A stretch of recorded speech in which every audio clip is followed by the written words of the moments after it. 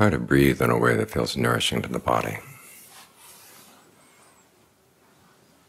John Lee recommends starting out with some good long, deep in and out breaths as a way of energizing yourself, and also emphasizing the process of breathing. So you can see clearly now the breath is coming in, how the breath is going out, and wherever it feels most prominent, focus your attention there.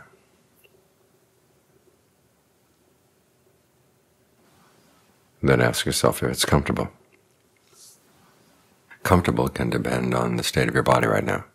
If you're feeling tense, you want to breathe in a way that's more relaxing. If your energy level is low, you want to breathe in a way that gives you more energy. So make adjustments as you need. And you may find that the breath will require adjustment several times as the needs of the body change. This is a good test for your alertness, watching what you're doing, watching the results of what you're doing. And then using what you've seen to change what you're doing if necessary. This is how the process becomes nourishing to the mind. The Buddha says there are two qualities, or two activities that nourish the Dhamma. In other words, nourish the Dhamma in you. One is commitment, and the other is reflection. You commit yourself to doing this, and then you reflect on how well it's going, what you've learned. And as we meditate, we're training ourselves in both activities. How to commit in a skillful way, how to reflect in a skillful way. Sometimes you put in so much energy that you wear yourself out. Okay, that's not the right kind of commitment. You want to learn how to pace yourself like a marathon runner. If you sprint for the first 100 meters, you wear yourself out, and then you can't finish the marathon. So what would be a good steady pace to keep? And the important part is the steadiness, that you stick with it. And John Vuong had a comment in Thai one time. He said, the Thai is "Tong tam ben nit, timanrung man nit," which basically means it's a little something that you're doing here, but you have to do it continually. The pun is on the word nit, which is spelled two different ways.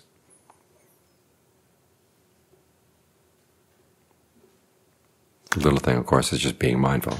It's not that difficult to try to remember to stay here. The difficult part is remembering continuously. That's the commitment. And then from remembering what you're doing here, remembering to stay here, you're alert and you're ardent. You notice what you're actually doing and the results that you're actually getting. And this is where the reflection comes in. If you have a sense that it's not going well, what can you do to change things? In some areas, it's very easy to decide. You made up your mind to stay with the breath, and all of a sudden you find yourself thinking about, what, Los Angeles? Next week, last week. Things that are totally unrelated to the breath. You pull yourself back. If it wanders off again, you bring yourself back again. Try not to get discouraged. When you are with the breath, then the question is, does the mind feel snug with the breath? Are you really sensitive to what's going on? Here again, you have to use some reflection. What kind of breathing would be easy for the mind to stay with right now? What kind of breathing would be good for the body right now? You can experiment. And this is how any skill is developed. You do it, and then you reflect on the results of what you've done. And John Lee uses this image a lot. He says it's like making a basket. The teacher tells you how to make a basket, the different ways you can weave the wicker. And you go ahead and you weave your first basket. Well, it doesn't look like the teacher's basket at all. It's unbalanced. It's got the wrong proportions. The weave is not all that even. So you reflect on it, and then you go back and you do it again. This time you figure out, well, what did I do wrong? You have to observe yourself as you're acting so you can see, oh, this is how, or this is why the weave is not even. This is why the basket gets unbalanced. And you can make adjustments.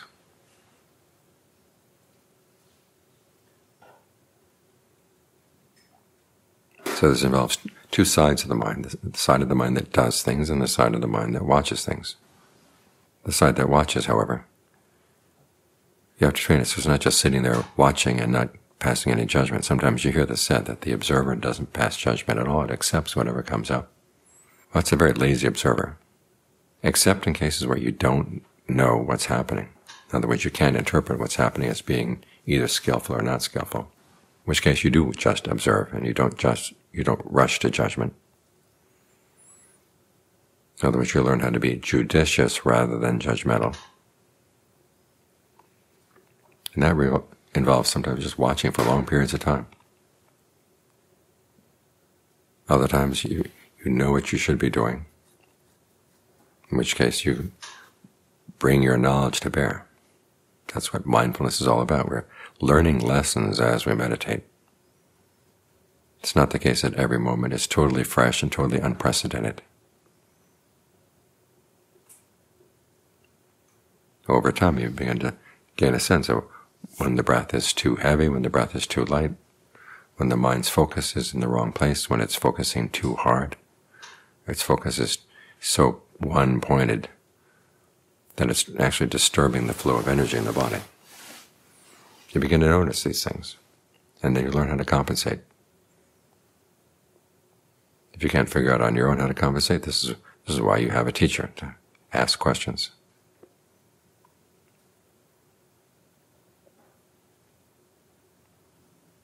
In my time with the John Fung, there were times when I would ask questions and he would just kind of look at me and say, well, can't you solve that problem yourself? Don't have to go back and work on it on my own. Other times he would actually give advice.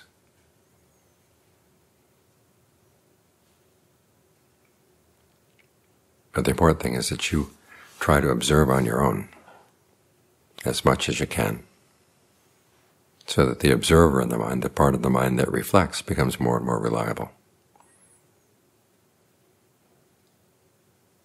For many of us, the observer inside is way too judgmental, which is why, to compensate, some people will tell you, well, don't pass judgment at all, just accept wherever comes up. But that's going from one extreme to another. The observer side has to learn, okay, when to try to make differences and when to just watch. And this comes with time, as with any skill.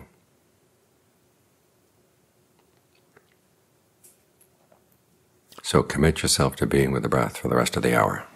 Commit yourself to trying to be as comfortable with the breath as you can. Let the breath flow throughout the body. Upasika Ki, one of the foremost women teachers in Thailand, used to say, go through and relax all the joints in your body. Think of your wrists, think of the joints in your fingers, the joints in your wrist, your elbows, your shoulders. Then go from the toes up to the ankles, the knees, and the pelvis. Breathe in a way that all the joints in the body can stay relaxed all the way in with the in-breath, all the way with the out. Have that sense of the whole body breathing in, the whole body breathing out, and your awareness is whole body as well.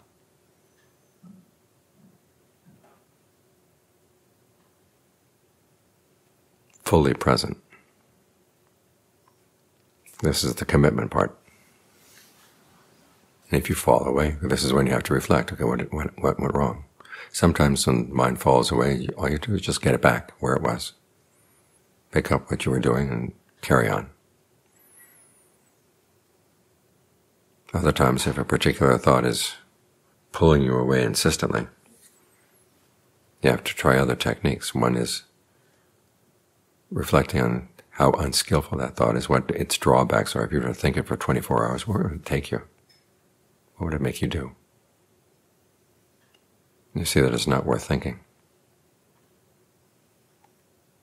It may not necessarily be all that horribly unskillful, but it's a total waste of time. In a case like that, ask yourself, If this were a movie, would I pay to watch it? 9 times out of 10, the answer is no. And even in the 1 time out of 10, if you would pay to watch it, is this the right time for that? Or you can just tell yourself, the thoughts can go on, but I'm not going to pay them any attention. This is where it's useful to think about the mind as being like a committee. You have lots of commentators commenting on what's going on, what you should and shouldn't be doing. And you've got to ferret out which is the commentator I want to believe. The one that wants you to stay here, the one that says, okay, they can talk as much as they like, but we don't have to pay any attention to them. Hold on to that commentator. Hold on to that observer in the mind.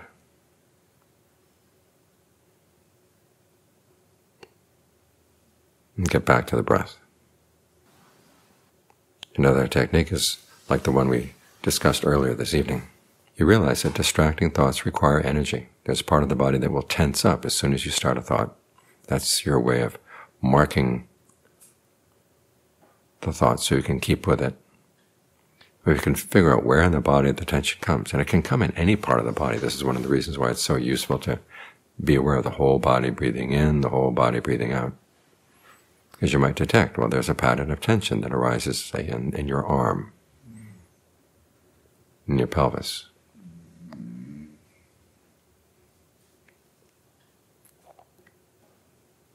Okay, relax that tension.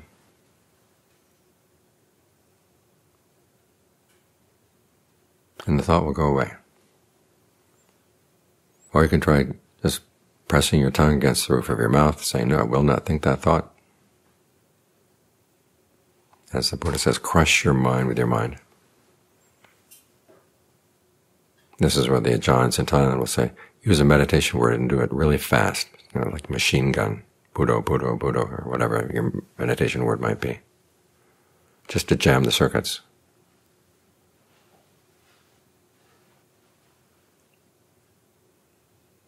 So the techniques you can use to get the mind back, once you observe that it's going where it shouldn't be going. You don't just accept the fact, well, today my mind is wandering, I'll just let it wander. That doesn't develop anything in the mind at all. We're here both to let go and to develop. As the Buddha said, this is one of the customs of the noble ones, that we delight in developing, delight in abandoning. In other words, we delight in developing skillful qualities. You bring the mind back, and you're happy that you're able to bring it back. You reach a point in the rhythm of the mind where you tend to let go, and this time you don't let go. You hold on to the breath. Okay, delight in that fact.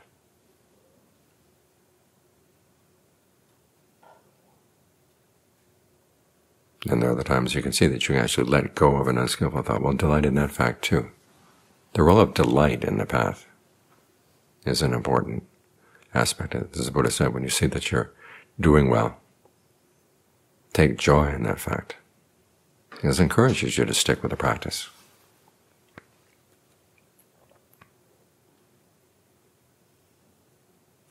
And as you realize the range of things you can do, your observer, the part of the mind that reflects on things, has a better and better idea of what range of things you can do in any given situation.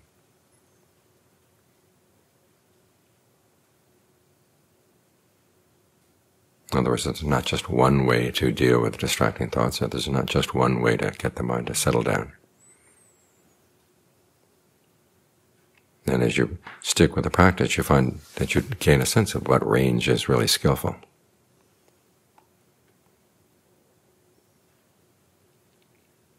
So we're here to learn a skill.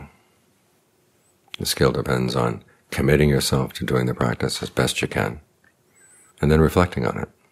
I mean, this is how the Buddha taught Rahula, his son, from the very beginning. If there's anything you want to do, say, or think, ask yourself before you do it. What do I intend the results of this to be? What do I expect the results to be? If you see that's going to lead to harm for yourself or for others, you don't do it. If you don't see any harm, go ahead and do it. While you're doing it, reflect on the results that are actually coming up, because given the principle of causality, some actions give their results right away. You stick your finger into the wood stove, it's not going to be the next lifetime when it burns.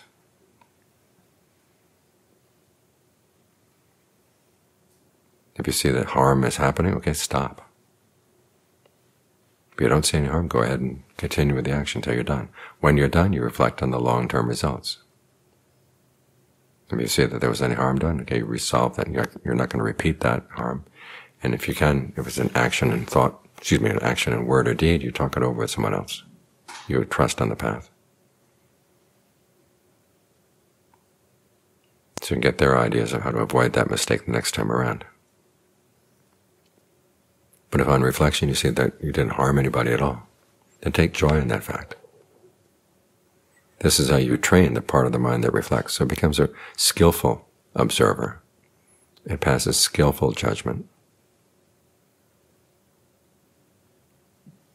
So the part that's committed to the practice gets better and better advice all the time.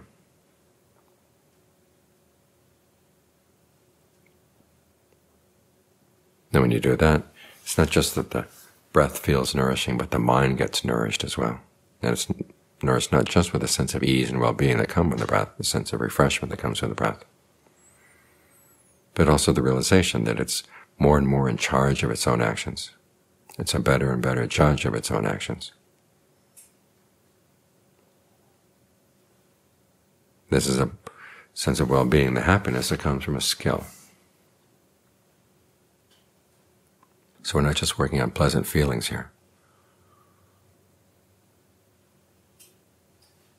We're working on the mind's ability to look after itself, to care for itself. We have that phrase in the chant, "May I look after myself with ease." Well, this is how you do it, by committing yourself to do what you know is skillful. And then reflecting on it, so it actually becomes more and more skillful with time.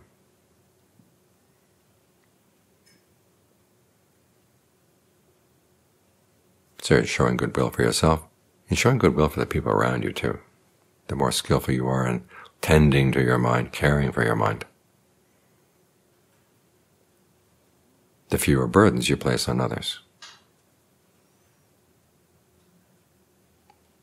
And the more energy you have to help them with their burdens if necessary. So this is a kind of goodness and kind of nourishment that goes all around. Years back when Ajahn Sawat was teaching a retreat in Massachusetts, someone who was brand new to the practice said to him one afternoon, "You guys would have a good religion here with Buddhism if we only had a God to give you a sense of support when things don't go well in the practice." And Ajahn Sawat's response was, "If there were a God who could ordain that when I eat a mouthful of food, everybody in the world gets full, I'd bow down to that God." Of course, with physical food, you can't do that. But with mental food, the goodness does spread around. The food that comes from commitment, the food that comes from reflection, nourishes the Dharma in you. And it provides nourishment to other people too.